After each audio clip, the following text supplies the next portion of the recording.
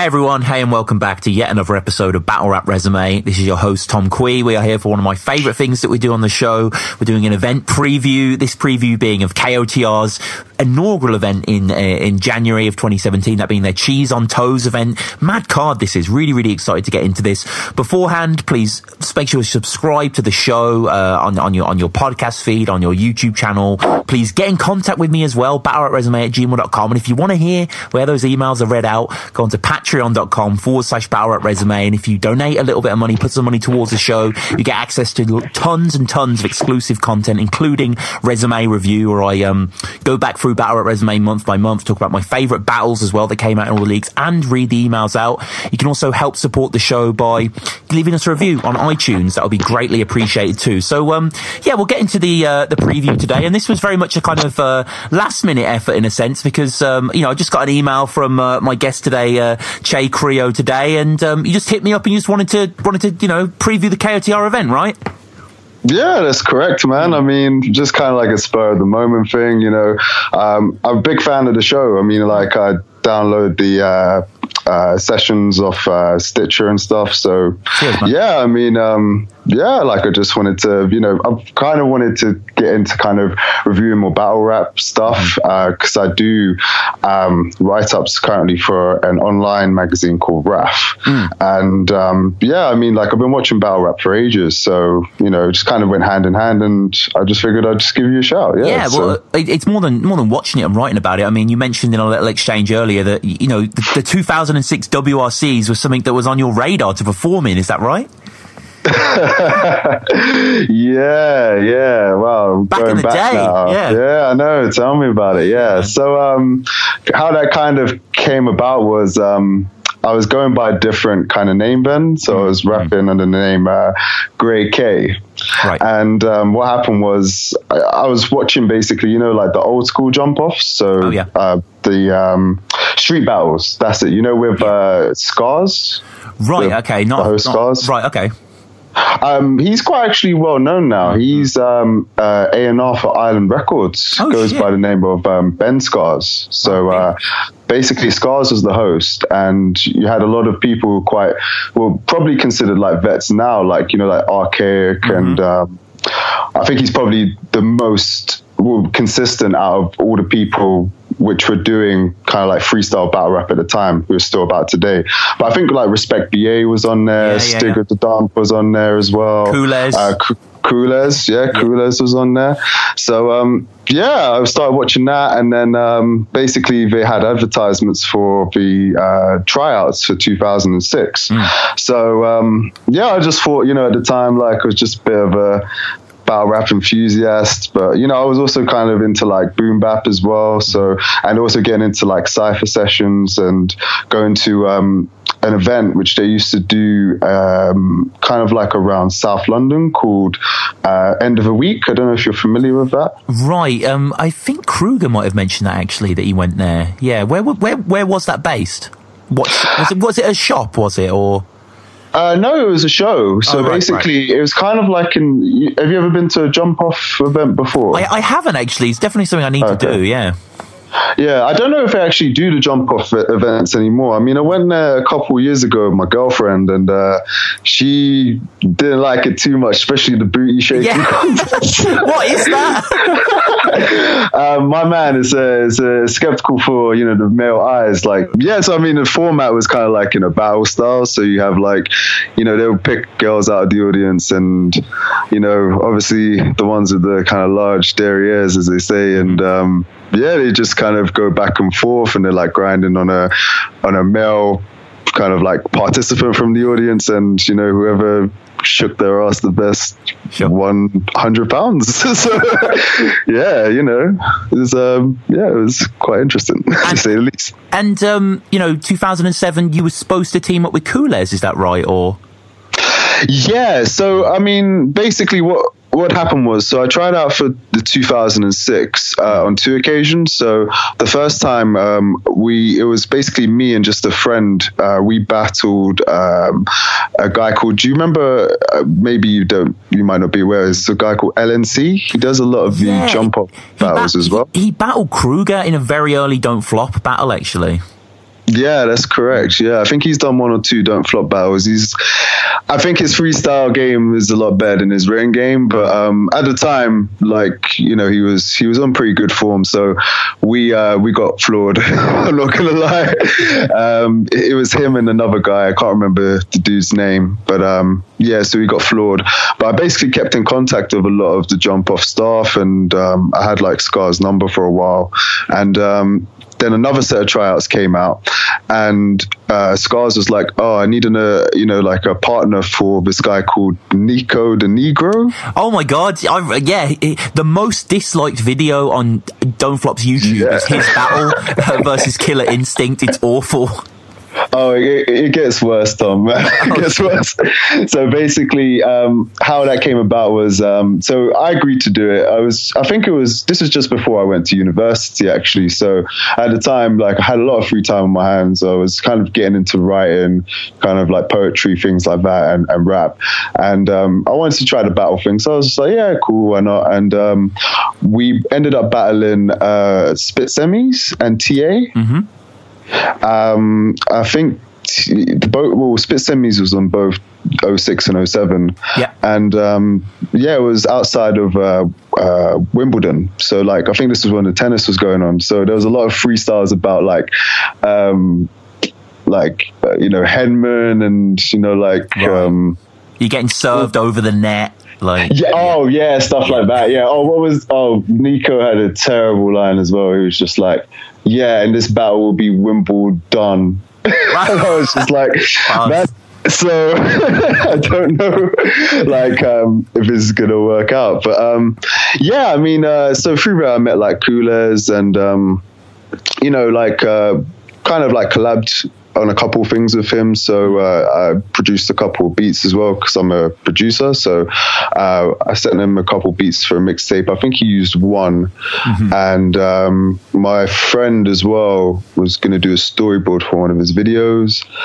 And also, the 2007 WRCs, we were actually like this was in the time of like MSN and stuff. So what we was doing was doing a live chat thing, like going into like MSN groups and then like 2-on-2s battling, other people. Sure.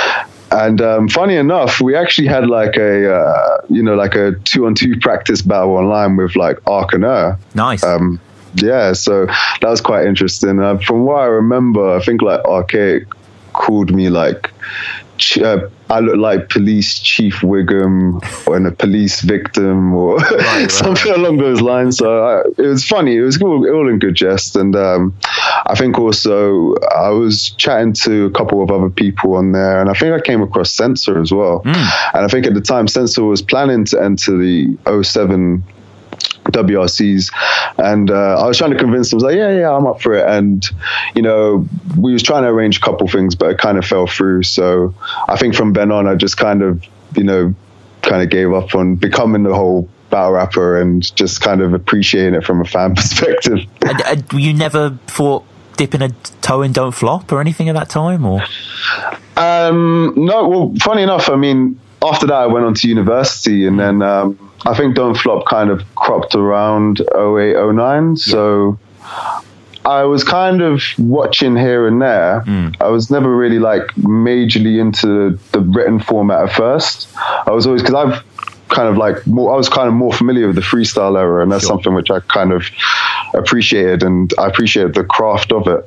And but yeah, I think my interest kind of spiked more around 011, 012 when you had like like the Lunacies and like the Matters and like all those golden kind of era of the British scene. Definitely those years.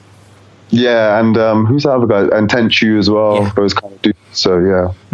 Interesting, man. I mean, great that you were sort of on the fringes there, and to give us that sort of insight is very intriguing. Like, those sort of those MSN battles are lost to time. But if there was some sort of record of like and R just going at these randomers, I'd love to see that. But we'll at least we have these recollections. So we'll push on to this card, this cheese on toes card, which is, I mean, KOTR have just gone from strength to strength really, and this card is fantastic. Like, there are some really, really good battles on it.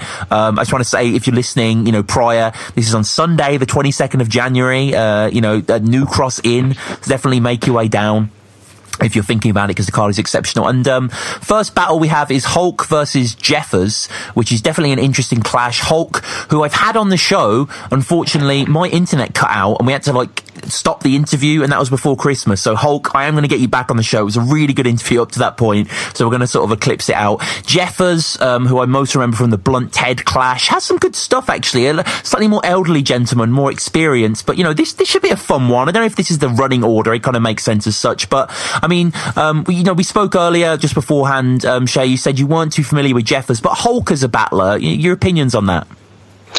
Oh man, I think Hulk is definitely very overrated, and right. I think his reputation precedes him somewhat, because whenever you kind of see him on camera, there's this perception that he's like a lazy writer, or he doesn't kind of prep a lot, or it doesn't come across as if he's taking it seriously. But from the battles I've seen him do live, so I went to I can't remember the first KOTR name of the event, right? But I remember Pedro and Bard were headlining it. Oh, okay, yeah, that was the infamous punch. Yeah, I was there. I actually got it on camera as well, so it's quite funny. I think he battled Mackenzie. Mm-hmm. And he had some really good lines, really, really dope lines. I mean, in comparison to Mackenzie, kind of floored him, but he was consistent. And also, I went to the Gift of the Gab KOTR event. Oh, without I-Kid, yeah. And oh man, he was going in. Some of the lines are just phenomenal. He had a line about there was a judge there called Tanika Tan, I think. Yeah. I think that's the name, yeah. Where he says something like, I always keep touching the ends like Tanika Tan's hair, or something like that. And the crowd just went absolutely mad for it. And I was just in hysterics. But he's a very, when he's on his A game, he's a very intricate writer, I reckon, and can kind of get under the skin of an opponent. So, yeah, I think I don't know too much about this Jeffers guy, but no. Yeah, maybe you can fill in the blanks in terms of that. Yeah, I'm afraid Jeffers again is someone that I sort of know. I had Blunt Ted on the show recently. I don't know if that episode will be out by the time we launch it, but that was a great episode. Very, very controversial episode. I think people are going to enjoy that one. And he battled Jeffers. I think Blunt Ted walked out on the battle because something was said. I'm not quite sure what the situation was. So all I know is Jeffers from that, but I know that Jeffers is quite a treasured KOTR sort of guy of the coterie. And Hulk as well. Hulk just needs to sort of try harder, I suppose. He does have some fantastic battles, no doubt. He has that authority and presence in the ring that I really enjoy. Awesome lines as well.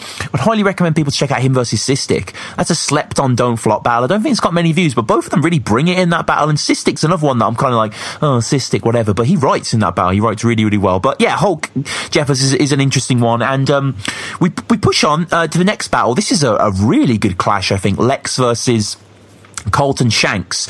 Now, Lex is, had a really great trajectory. He tried out actually the same Don't Flop event that I tried out at, and he sort of did okay. It wasn't necessarily that interesting. I think, who did he battle? He battled a guy called Jay, that was right. And it was kind of not bad in himself, but then he really stepped up his game. The Ambi battle especially, I don't know if you've checked that out, absolutely fantastic. Wears his heart on his sleeve, talks of climbing to the top of a car park and shouting his bars over the walls to a prison yard and stuff like that. Apparently true. It's that kind of gritty, real shit. And Carlton Shanks, big fan of Carlton as well. He's kind of coming up the ranks. He seems to be, this is a really good opportunity for him, I think, because Lex is quite an established name. He just battled Hulk as well, Lex. So they got a bit more prestige behind him. I mean, Carlton, are you aware of this guy, Shay? Yeah, I've seen a couple of his battles actually. I saw the one he did in the park and then the Mac Sherry battle. Yeah. So I agree with you. I think I like the one kind of aspect of his performance I like is his delivery, and he's got a good cadence as well, and he carries himself quite well. I think his pen game could be addressed here and there. I think some of the lines are a bit kind of questionable, but aside from that, I think that as long as he kind of gets more opponents, kind of gets more familiar with the kind of the kind of template of you know, how to write and things like that, I think he could be, you know, on his way to a good, you know, like 2017. No, definitely. I remember seeing that battle against Maisie in the park that you have to mention. I was there live, and I was very impressed by the way that Carlton delivered a punch. He clearly understands battle rap very, very well. He knows how to sort of be a little bit tongue-in-cheek with his stuff, but still have that kind of quite explosive wordplay. Lex is fantastic. Like, you know, Lex, I think he had his kind of issues with Don't Flop. He then went over to Poetic Warfare, and that league sort of shut down, unfortunately, despite his good performances on it. And I think KOTR is somewhere that he can really grow, you know, somewhere feckin' that he can really bloom. And this is going to be a great one, I think. I think they're going to bring the best out of each other. And I think Lex now is a bit more established in KOTR. This isn't like his debut against Hulk. He's kind of there. Carlton's very much a fan favourite. I'm very, very much looking forward to this one. I think, you know, it's both theirs to take, you know what I mean? They're both kind of on the upcoming rise, and I think they'll go at each other well. Lex definitely has that more attuned aggression. Carlton's a little bit more wry, but you know, it's a decent one. And Shay, always good. You know, we're talking about the third battle now, Bowski versus Flabz. Always good to see Bowski battle, right? Oh yeah, that guy is funny as hell, man. Yeah. Honestly, I've seen him a couple of times. So yeah, bounce, baby. Yeah, and off the record as well. You know, I've spoken to him a couple of times in person. You know, and really, really nice guy, really humble. It's a shame he kind of fell out with Don't Flop. I don't know what his kind of like problem was, but you know, like, I think he's somebody who definitely deserves like the main stage. Like, he can entertain a crowd. He's got like good, you know, like punchlines, good delivery. Overall, just like a really good performer. So, you know, I mean, not to kind of take away anything from KOTR and, you know, to discredit them for the presence, you know, for the kind of exposure that he's getting through that channel. But, you know, I think, you know, he deserves a lot more, you know, essentially, I think. But yeah, I think he's, you know, in terms of this battle, I think he's definitely gonna be going in for the win. Yeah. I mean, don't get it twisted. Like, Bowski's a vet. Like, you know, he's been around for so long. He's battled so many big names. You know, recently went over as part of the No Coast thing. He battled O'Shea, for God's sake, and maybe beat O'Shea. Like, you know, it was a really, really good battle. That was the same event, I believe, Bloodstro Luna tryout. So, you know, a long time ago. He's staff as well, Bowski, similar with Hulk. So it's good to see them putting on, you know, this is a strong card for Flabz. I believe Flabz is the Go Big TV guy, I believe. Yeah, I mean, yeah, because I saw the battle with LJ and he had the hoodie on with the Go Big TV sign. So I kind of, you know, it's quite, you know, hand in hand, I'm assuming. Yeah. So, yeah, I mean, that's the only battle I've seen from him. Me too. I think he did take advantage of the whole LJ choke. So obviously when you have an opponent who's kind of, you know, on the F game, as per se, you know, like, you're gonna go for the jugular, aren't you, really? You know, and even if your material comes across as, you know, like very average, it's gonna win hands down. So I definitely think that he's gonna have to step his game up going up against a veteran such as Bowski, pretty much. Yeah, and Flabz, I should say, and by proxy, Go Big TV, definitely everyone go subscribe, check out that channel. They have a lot of awesome interviews with battlers. I think they just uploaded one with Mickey that I need to check out. I've heard some good stuff. They had Tony on recently. I think they did like a cypher at the UKBL thing. And yeah, Flabz is a battler. I did watch the LJ battle, and I can't really remember too much. I remember liking him. It's not like he was forgettable or whatever. I just can't really recall anything too distinct. And you know, you've always got your work cut out with you facing someone like Bowski, because he can just say like, "Oh, your mum smells of poo," and it will level the room. You know what I mean? Like, you can't prep for that. Yeah, he's very unpredictable, but in a very kind of tongue-in-cheek, sarcastic kind of way. So, you know, and even I saw him perform at Gift of the Gab, and it's funny because obviously the styles contrast quite a lot. You know, you've got one kind of like rapper who's like, yeah, you know, like, I'll put the gun to your face and and he's just there like, yeah, and your mom's like this, and you smell, like you're saying, you smell of poo, and you know, and your hairline shit or whatever. And, you know, when it comes to the whole kind of bars versus jokes kind of saying, I definitely feel that jokes definitely win in this scenario, especially if you're going up against someone like Bowski, because when it comes to, you know, doing that punchline jokey kind of format, he's going to win 9 times out of 10. and push on to the next match here. And I've always felt, Shay, like you can really judge a league on through its quality, on its title matches. You look and see who is competing for the title on that certain league. You look at King of the Dart, Don't Flop, No Coast, whatever, and you can sort of see the quality echoing through, the trickle down. And having a match like Mackenzie versus Kinell, that is a fucking crazy match. These are two absolutely exceptional performers and writers, like diametric opposites as well. One is like this, Welsh witty one-liner, absurdist kind of acid washout kind of, savant. And then you have Mackenzie, this kind of furious, politically charged, beautiful, intense writing. Scott, I can't wait for this one. Yeah, no, most definitely. I mean, I've seen one or two Kinell battles, and like you're saying, he does have that kind of that style which you kind of mentioned. He kind of reminds me of like a backup singer for like Happy Mondays or something like that. He has some traces of Bez about him. Yeah, Bez. Yeah, I think it was like, I was going to say Baz or Bez, something along those lines. But I mean, in terms of Mackenzie, I think that guy is a phenomenal writer, man, and I give credit where credit's due. I just think this, the last couple of battles he's had, he's just floored his opponents completely. He took out Bard. The Cloudy Soprano battle was amazing, especially the third round where he kind of breaks down, Moorish history and, goes into, the bloodline of Celts and things like that. It's just really, really dope. Yeah. I'll put cloud in the sky like a bad bar or whatever he says like that. Yeah. But no, I agree. He's kind of mythic, the way he kind of addresses paradigms, and they really do kind of, play testament to the quality of the league. I've had both of them. I've had their own Battle Rap Resume episodes as well, which is a great honor, to see these guys going against each other. But, it's more, I don't think they've gone against opponents like each other before.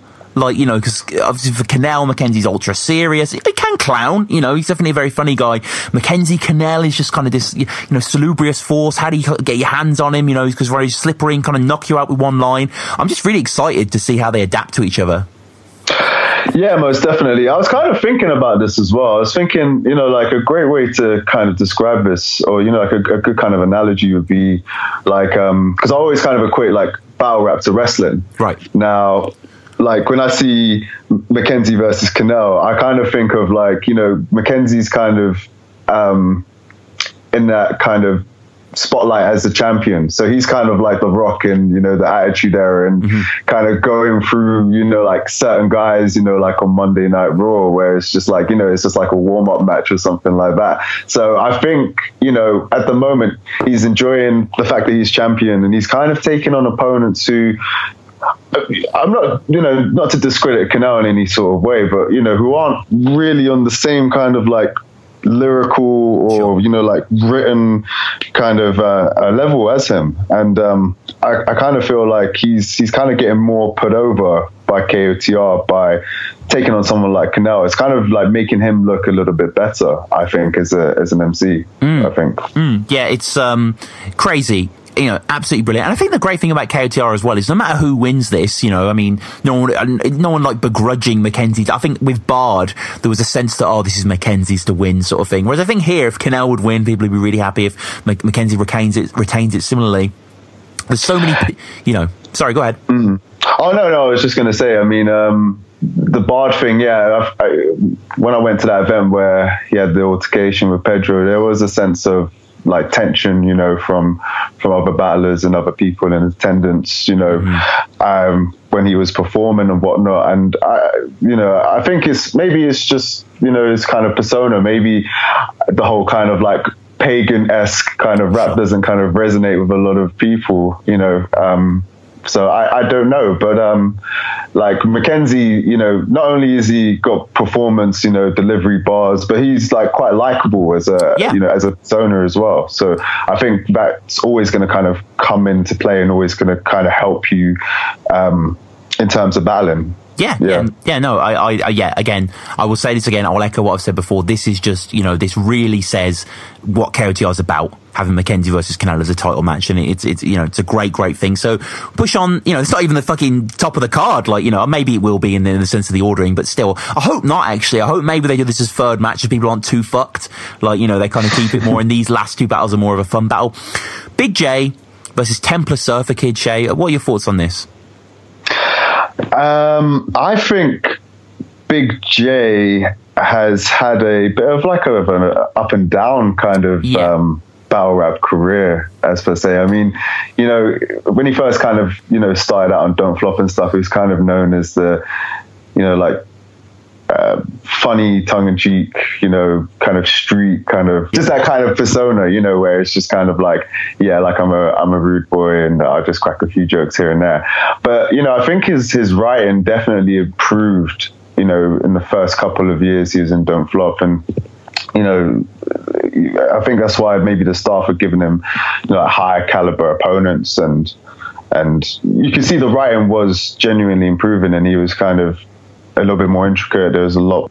I think sometimes his collaborations with Lefty are a lot more memorable, if that makes sense. Sure. Like the 2-on-2s and stuff like that. I kind of feel like he gels better with Lefty, and sometimes when he does a solo battle, it's kind of like a car on a full tank, and then just or a phone on a full battery, and it just goes from 100 to 10% real quick. So he kind of wanders through each of the rounds, and sometimes it's hard to keep interest. I think a good example is the Juan battle, where obviously because he hadn't been in Don't Flop for a long time, there was that whole kind of anticipation for him to to return to the card and whatnot. And he had a couple of good lines, the Grease line I thought was really funny, pointing at all you guys, and kind of taking jabs at Don't Flop. But then he kind of just ran out of steam towards the end of it, and I don't know, I feel sometimes that's what happens in a lot of his battles, where he kind of starts off well, and then towards the end it's a bit of a kind of a downward kind of slope. I don't know if that kind of makes sense, but no, completely. And this is a interesting clash, definitely a big style clash here. Templar Surfa, who it seems like Don't Flop have closed their doors for him, which is a bit of a shame, but I guess I understand that because of the whole Dank Schrader thing. I don't know the whole issues why he no-showed. It's a great shame, we all just lost out there. I am a huge fan of Templar Surfa. I remember the first I heard of this guy was when I had Shocks on the podcast, which was the first episode, and he was saying, I saw this guy battle, I think he battled I-Kid, was his first battle on Gift of the Gab, and I was like, I wanted to give him a chance. So they did this one rounder, and I was so excited for to see Templar Surfa Kid. Now, wasn't disappointed. The guy really brings it. Tally battle as well is really good. Soul Jitsu battle, the Tony battle, of course. He has that electric wordplay, a lot of imagination there. I just don't know if that works against Big J. I think this is the Bowski conundrum yet again. I think Templar's style, as Tony showed in his first round on Gift of the Gab, is very easy to mock. It's very easy to make fun of and make him look silly, and I think Big J could do that. It's not to say that Templar's not going to have some terrific stuff here, but I don't know if that kind of lyrical, really intense wordplay, breaking each syllable down kind of thing, I don't think that's going to kick off really on this stage. I think Big J could win this quite easily. Yeah, I think Big J, definitely will kind of cater towards the KOTR kind of taste, in terms of, just jokes and kind of just mocking the whole kind of, street kind of style, and, saying something along the lines of your mom looks like Bob Marley, or, some silly kind of one-liners like that are going to be more effective in a room full of people who, are quite inebriated and just want to hear just some really funny kind of wordplay and punchlines, as opposed to schemes and breaking down an opponent's career, or their name or something like that. So yeah, it'll be an interesting clash. I'm quite intrigued to see how that will go down. Yeah, and it's great to see Templar debuting on KOTR as well. No doubt the guy's a massive talent, great character. This will be an interesting one. And we get to the top battle, which is a battle that could have headline Sunburn 4, or you know what I mean. This is this is a really good battle. Again, I don't know why I'm bringing this up, but yeah, again, two people that I've had on the show, great episodes. Check out the Most Prob and Harry Baker episodes. Most Prob versus Harry Baker, this is a top tier battle. Jesus. Yeah, they're veterans in the game, man. You know, they've been around for a significant amount of years. Obviously, both coming from kind of like a poetry background, so it's going to be quite, you know, a lot of wit, a lot of humor. Yeah, a lot of comical angles as well. So, yeah, I'm definitely looking forward to this, and I think. It doesn't feel like it's going to be like a, you know, like a cutthroat kind of battle. It's just going to be all kind of like, you know, all kind of just for good fun, good humor. I think it will elevate as well the KOTR as a whole, because obviously they've kind of made their names in other kind of lanes as well. Because I think Most Prob has done like Edinburgh Fringe a couple of times, and then I think Harry Baker's done, you know, does all the poetry kind of slams. He's done the Fringe multiple times as well. Yeah.